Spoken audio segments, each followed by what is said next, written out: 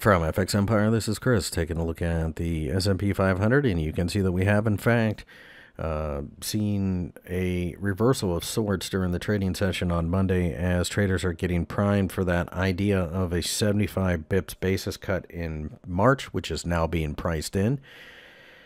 And that's really what trading the stock market has been since 2008. It's been about, is the Federal Reserve adding liquidity?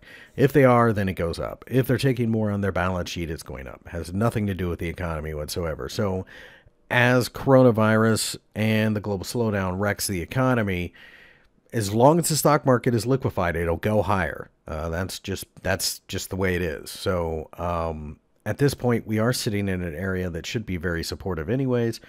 So I venture to say we will probably, if we can clear 3,000, go looking towards the 200-day EMA and then possibly even the 50-day EMA after that.